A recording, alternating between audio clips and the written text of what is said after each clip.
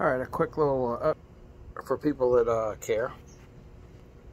Some of my subscribers had the pre-op appointment today and get my operation. I'm on meniscus surgery next Monday.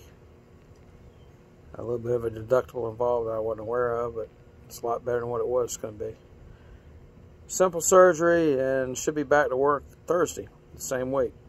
Doctor just told me that he's not going to tell me not to go back to work Thursday, as I'm a truck driver. Most of the time I do sit, with the exception of doing my Jacksonville route. I unload my freight. So I get my surgery next Monday. Hadn't been under since I've been 6 months old, so maybe a little bit concerned about it, about maybe not waking up. So if I don't wake up, I don't wake up, y'all. Appreciate the new subscribers.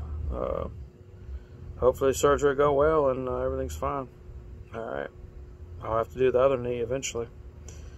Maybe another 9 months from now, 10 months, something like that. But enjoying the days off. I really deserve it. I've been really busting my ass out here on the road, and it's nice to get a couple of days off to relax, regroup, get my energy back, and then be right back to work this Thursday to do my little Piedmont run and my little Jacksonville route on Saturday. And like I said, surgery's the following Monday.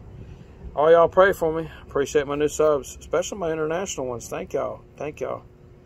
Kenya and Middle East and abroad. I appreciate it. I'll continue to bring y'all some great content with trucking and meals I cook, what have you, prepare, among other things. God bless all y'all. Thank y'all. Getting a little bit of vitamin D today out in the sun for a little bit. It's blazing hot here in Florida. It's about 90 degrees with a heat index of about 105, so I'll get my little 15 minutes of sun and go back inside. Check out.